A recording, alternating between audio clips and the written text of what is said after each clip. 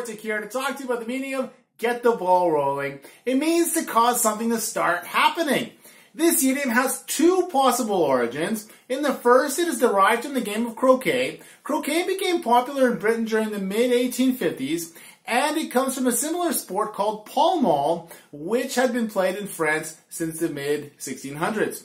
Others believe that the idiom has its roots in the 1840 American presidential campaign of William Harrison. During Harrison's election campaign, he introduced a gimmick called victory balls. These balls were 10 feet in diameter and made of leather and tin.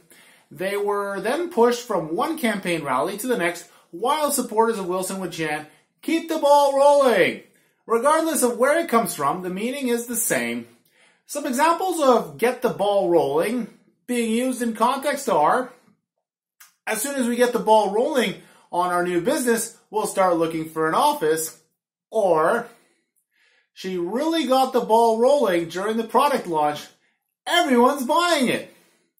So remember, the next time someone says get the ball rolling, they're talking about making something start to happen. Tell us about a time that you got the ball rolling on something in the comments section below. That's all for today. If you've enjoyed this video, like, share, subscribe. Until next time, keep on language learning.